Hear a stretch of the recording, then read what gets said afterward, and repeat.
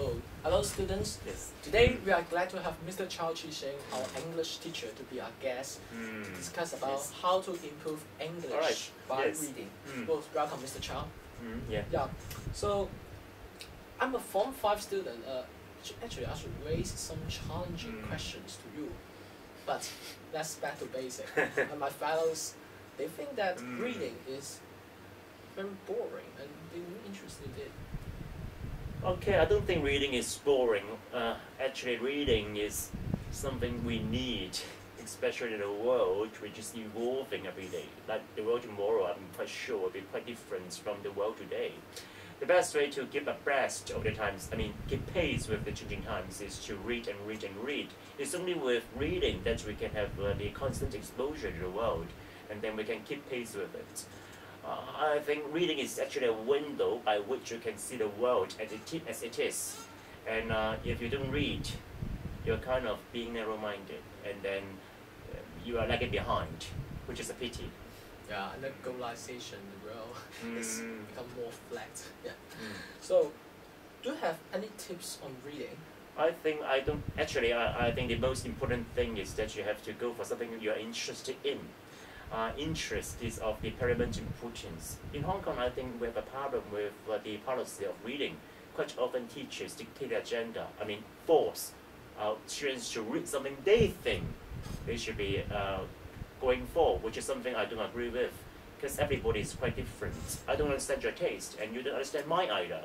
How can I dictate the agenda for you? You see, so I don't think we have something which is one size fitting all. Go for something that you like first. So, how to improve our language by reading? I think obviously books. Most of the books are well written. If you peruse, if you read between the lines, if you peruse every single word, then you get the beauty of the language. Yes, I hate to recommend books, but then if you really want me to recommend books for you, go for books written by the celebrated writers, and then I think their quality is assured, is guaranteed. Yes. So, Mr. Chow, I know you have an iPad. Is it cool? Is it? I've been using my iPad for quite some time, and I suppose it's part of my life. And I think actually iPad is a bargain. Now, why do I say that? Even though your iPad costs you like more than 5,000 bucks, in the long run, it's going to be a bargain in the sense that with the application that you have, you can download books with a marvelous price. It's like last week I downloaded 500. I'm talking about 500 ebooks, and it cost me only $2 US. You see, it's really a bargain. So you can try to bring your parents round to buying their iPad for you. Convince them with my experience. I'm sure your parents will be amazed at how cheap, how reasonably priced ebooks can be like. Yes. So between real books and virtual books, which would you prefer? All depends. Because if I am on a trip overseas, it's obviously it's not possible for me to bring along with myself a suitcase of books, which is impossible.